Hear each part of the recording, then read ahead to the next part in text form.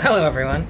I'm about to get these guys out for a little bit of a fly and then we'll have a look at the rest of the pigeons. You might be able to see on this one, I've got some GPS trackers on a few of the older birds, so we'll be able to see how far away they fly from my place.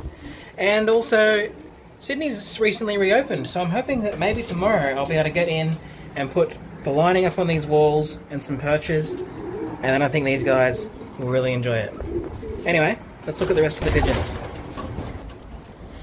So over here, most of these pairs are actually down on eggs, but these guys are the ones that you're probably interested in. You okay? We're just gonna have a look.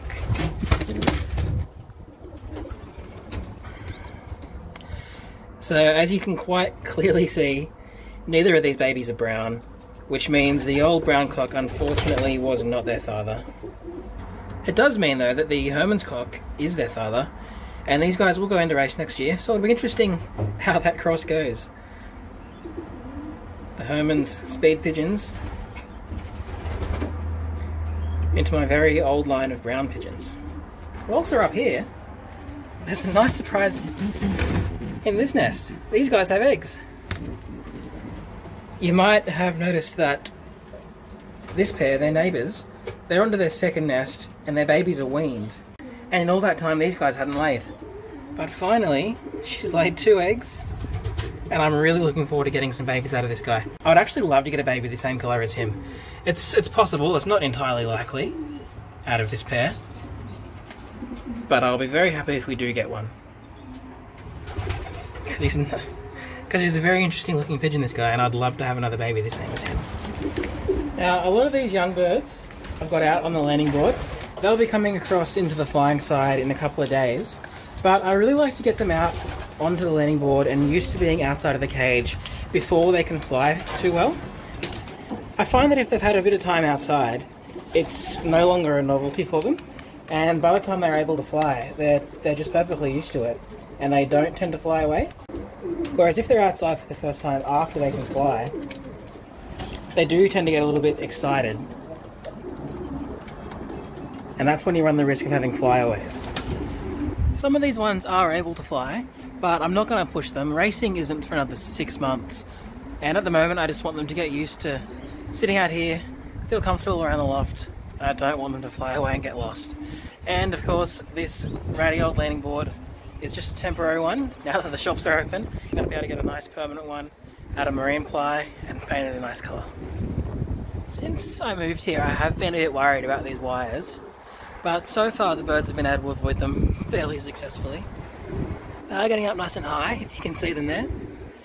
So hopefully in the future these wires won't cause us too much trouble.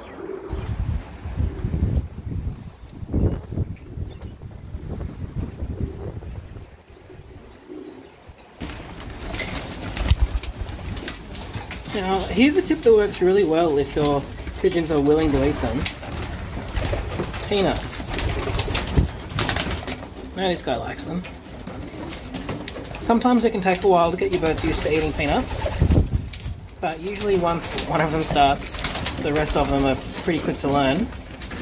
Now, peanuts are 25% protein and they're 50% fat, so really they're pretty much just rocket fuel for building baby pigeons. Helps them grow up nice and fat and strong and mature fairly quickly, which is exactly what you want when you're trying to breed good, strong racing pigeons.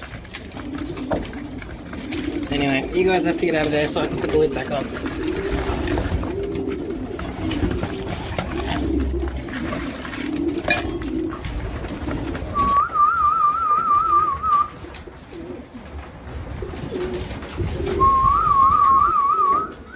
Alright, now that these guys are back in, let's go and check their GPS tracker and see how far away they went. Alright, just quickly for transparency, this is a Skyleader GPS tracking kit, and Skyleader did send me this kit to look at, but they have not paid for this video. So, of course, being a GPS tracker, it does plot where the birds are on a map, and I'm not going to show you that map because you guys don't need to know where I live. And I'll just pause here for a second because I'm editing the video, and I realised I didn't tell you guys how far away the birds went. They didn't actually go too far, they only got about 400 metres away from the house. But there were only 2 of them flying, and I'm sure when there's a few more birds, up flying with them, they'll probably go a fair way away. Alright, let's carry on. But we can have a look at some of the other data, which is still quite interesting. So starting here, you can see that the birds flew for about 14.5 kilometres. You can disregard all the results down below where is highlighted here. That's because the birds were inside the loft at this point and the GPS was going a bit crazy. But yeah, if you've ever wondered how far your birds fly whilst they love flying, these guys are out for about 15 minutes and they did about 15 kilometres. And that makes sense. That's about an average speed for a pigeon, about 60 kilometres an hour. And if you extrapolate that out, that means that when your birds are flying for an hour around the loft, they're probably doing about 60 kilometres, which is about the same as a decent toss. On this one, you can see that they also got some decent height. They did actually get up to about 50 metres of altitude at one point, and you can see the speed is all up and down. It's because it's a fairly windy day today, and they were enjoying flying into the wind and then turning out, having a bit of fun. And that explains why they weren't really flying at a consistent speed. They were sort of ducking and diving and having a bit of fun in the wind. Anyway, these GPS trackers are quite useful. They're probably more useful for when you're tossing or flying the birds away from the loft to see where they go, which route they follow. But they still give you some really interesting data whilst they're flying around the loft. And I'm definitely going to keep using these as we go training the pigeons. If you'd like to get yourself a set, I've left a link down in the description. And again, thanks to Skyleader for sending me this to have a look at.